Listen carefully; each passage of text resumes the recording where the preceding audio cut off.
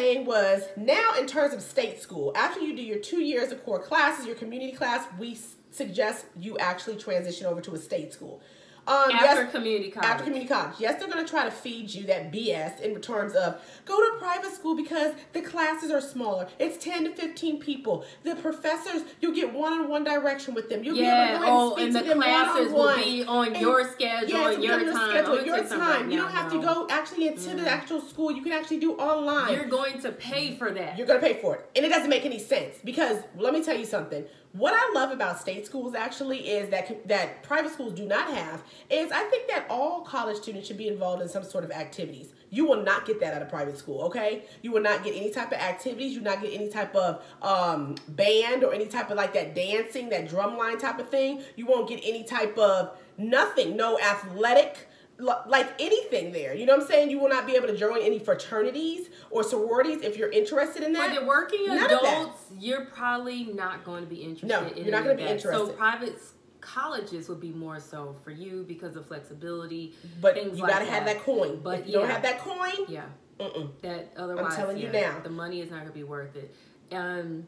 But please don't waste your time taking the first 2 years at a regular university or college because they're teaching you the exact same stuff. Exact. Professor, okay. A professor is a professor. It doesn't make sense to take math, English, science classes, basic requirements for the first 2 years, electives. It don't make sense to take any of that at a private university or a state school. Yeah, or even a state college. Who wants to? You're paying way more for the exact same Let's add it up.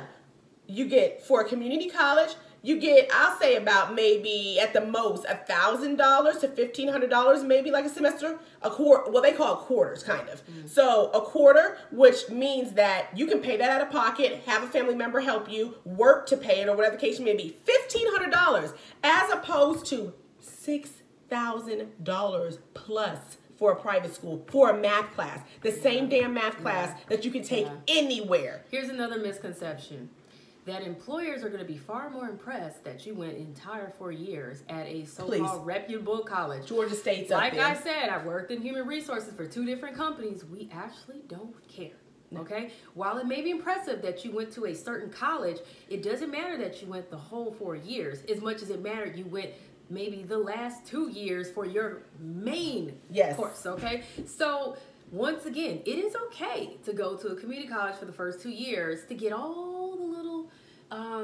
basic stuff out of the way for far less. It's so much less that you can really pay for it out of pocket almost practically. Exactly. Practically, you really could. Yes. So take that into account. If you do not have any funds to go to college, you can consider going into the military, probably the Air Force, the Navy, the Guard, or something of that sort, and you can earn money for college that way. I actually have a brother who did that, okay? I suggested that was an alternative, and he took it, and he's doing great. He has the funds to go to school now, and he's going to the school that he actually wants to go to in the program he wants to. And he doesn't feel behind. In fact, he got the chance to travel the world, and he has the discipline that is taking him so far, but military is not for everybody. It's not. It's definitely not for everybody. There's other alternatives such as that's a different talk because that's a whole line of discussion. There's other alternatives. There's other alternatives that you guys can take. There's other programs where you can travel abroad and volunteer and earn money to go to school. Yes. Job Corps. Job Corps. When you're just now coming out of high school, Job Corps can assist you. They also have a program for those who are going back for their masters. So there's other alternatives to get money to go to school. Yes. On top of that, like I said, you get to travel the world and gain real life experience that you will take with you for a lifetime. Okay. So, and also, let me just say one thing.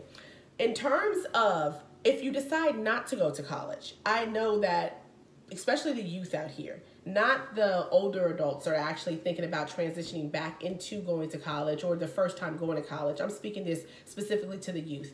The youth sees everything. Social media is so big. It's crazy. So I just want to say that if you decide not to go to college, please do not rely on thinking that you can be a social media what do you call it? Influencer, a social media. You might actually be able to do that, but one night hit wonder or anything like that, because it's not guaranteed. I'm not going to say that you cannot do it. Okay, your chances are just slim. You can do it if you want to put your mind to it, but don't let that be your end all be all, because of the fact of you see so many of these people getting a check, or you see so many of these people in the limelight because it's social media. It might not be you. So always have a plan B. Do not just have that plan A. Have an alternative. Put all your eggs in one basket. Have a plan B. Have a plan C. If you don't want to go to college, trust me, there are so many different ways that you can find a trade, especially for our men out there. Wait a minute. There's skilled trades, Skilled trades in the unions. There's real estate. Unions are excellent. There's real estate. You don't even have to have a college degree. You can actually start working for a mortgage company or a broker and actually learn the ropes, from the ground up. But where I'm saying is, please, if you're not going to go to college, just make sure that you do enough research in the profession that you do want to follow, and you know the steps how to get to where you want to go.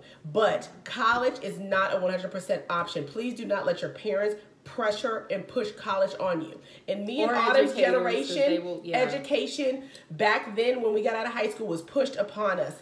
They said if you don't go to college, you're going to be flipping burgers and fries somewhere. At the local McDonald's, your Checkers, making those good old French fries. Ooh, those French fries. Or that you weren't going to do well in life. And I can honestly say they were wrong. They were wrong. Okay, because every time a new year goes by, everything starts expanding. You know what I'm saying? You don't know what's going to involve. The industry has changed so fast. Drastically. Yeah, so fast. Like she said, drastically. You can't go by the standard status quo anymore. No. Figure out what's right for you.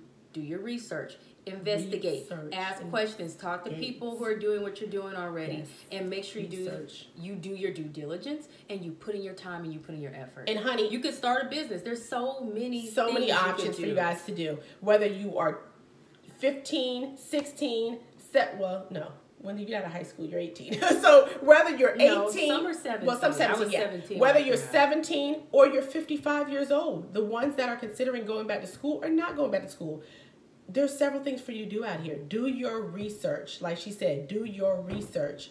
And I'm telling you, dreams are promised. Okay? The only thing that I do need to say is it's going to be work. I have experienced that. Living this many years. It is not easy. It is going to be work. So if you decide that you don't want to go to college and work for a company, you want to build your own company, nothing is hard work. Nothing determination, is easy. And what's the key? What's the C key, girl? Consistency. Okay, you doing the most. Be persistent. Just be persistent. Don't give up. But it's all effort that you have to put in. Nothing is going to be just cake. You just eat your cake and have it too, and you're not putting any effort or whatever. Nothing has to be hard either, though. I'm kind of tired that they teach people work hard, dream big, work smart, dream big. Remember that, and get it done. Yeah. Thank you Signing off. So much. That's Signing off. That's what we have to say for our college discussion today. Peace and love. Pretty Girl Politics. Pretty Girl Politics. And we'll be back to you guys for another episode.